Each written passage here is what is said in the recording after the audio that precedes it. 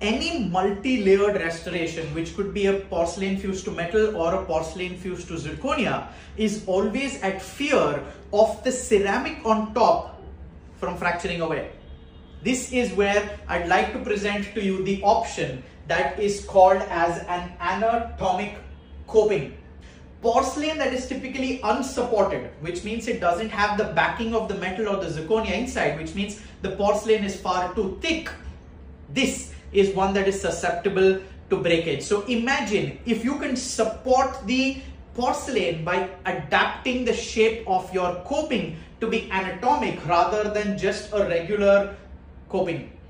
What basically you see here is small zirconia extensions on the proximal surfaces so as to protect the proximal porcelain from fracturing. This is not a regular thin coping, but a coping that is designed specifically to provide support to the porcelain. This could be done for a cusp. This could be done for the entire occlusal surface, for a small overhang in porcelain. All you need to do is connect with your laboratory and ask them to start giving you anatomic copings, because this will help prevent porcelain fractures.